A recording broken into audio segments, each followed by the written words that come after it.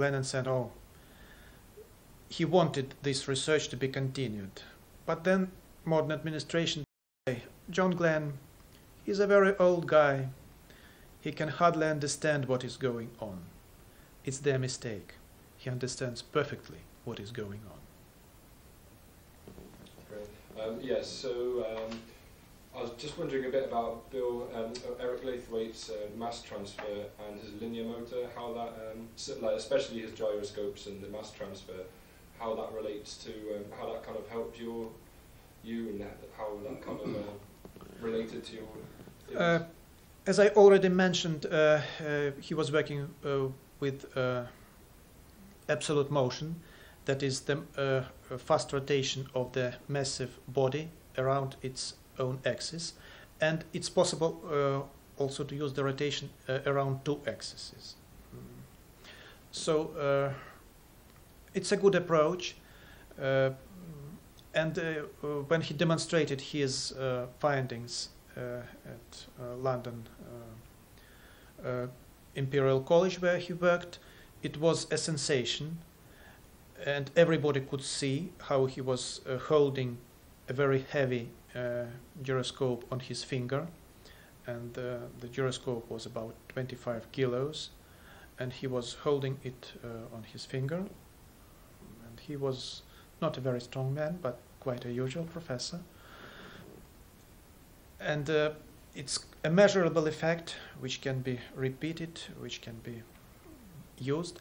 But unfortunately, I think 2 months after he demonstrated this effect, he was fired from this prestigious university, and they continue their own line.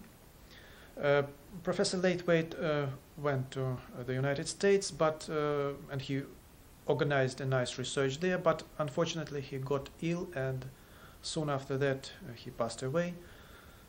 So, but that's one more proof that how difficult it is to work in this area. Because modern science is like Holy Inquisition. That's why I'm a bit afraid. My last one myself, and I'll keep on having a last one. Just again for the layman, I was wondering if you could describe the term 0 point. 0 point energy. Well, it's, let's say it in simple words. We deal with normal bodies.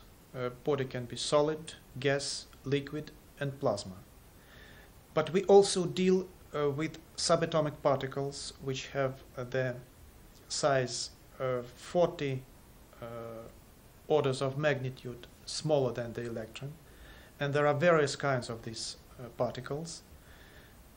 They have their own laws of energy, of mechanical motion, of superfluidity, of pressure, and of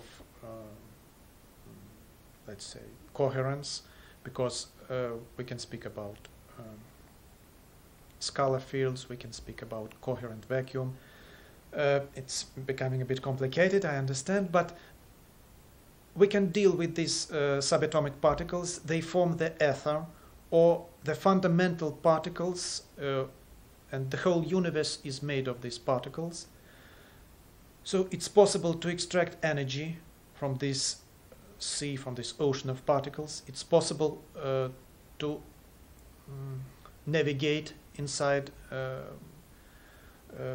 this media. It's possible to create wormholes. It's possible to travel with a speed much more than the speed of light, because the laws which govern these subatomic particles are different. We are now only approaching the stage where we can understand or analyze these laws. They are still not known to us. But nothing stops us from studying them, and gravity research should be one of the first in this field, because it's important for our civilization, important for our future. Well, anyway, it's good to have a flying saucer instead of the car just parked near your balcony. And it should be silver, definitely. Yeah.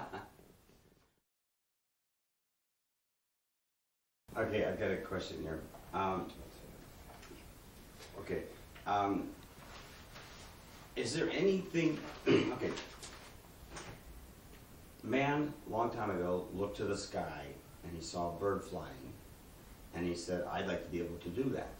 So he had a model, he had something to build or to idealize, to dream about, to want to fly. Is there anything that you know about on the planet, besides the disk, that could demonstrate anti-gravity, well, we don't say anti-gravity, we want to say gravity manipulation? There are different places on Earth where we have gravity anomalies.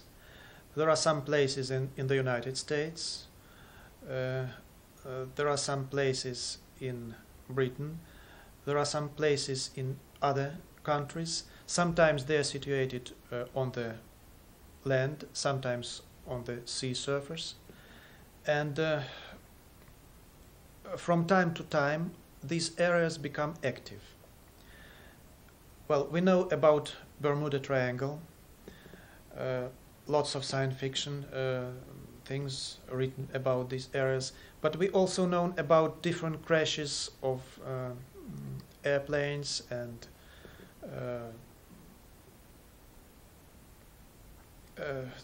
they happen in different parts of the world.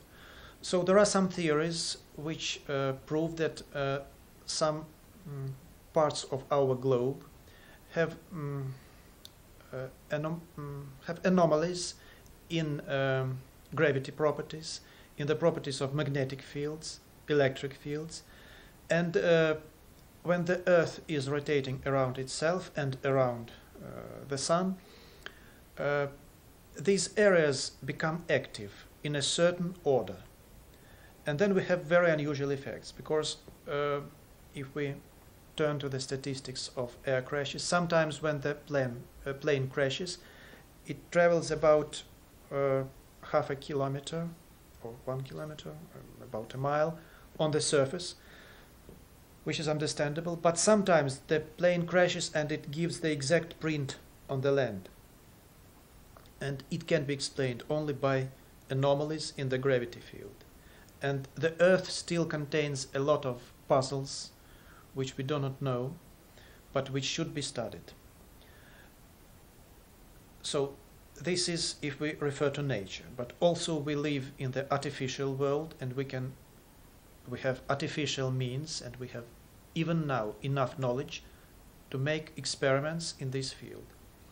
And these experiments are needed, because each time I see the shuttle going to space, I understand that it's a very big bomb going to space and a very big risk for the astronauts.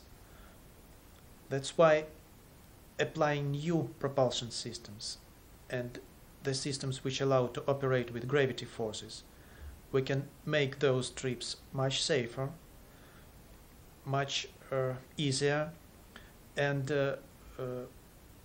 less expensive than the existing programs. Also, if we deal with energy production, these new methods will allow us to extract energy from different sources and to stop that the use of oil, which in my understanding should be used not for the vehicles, but only for chemistry, new plastic materials or something of this kind.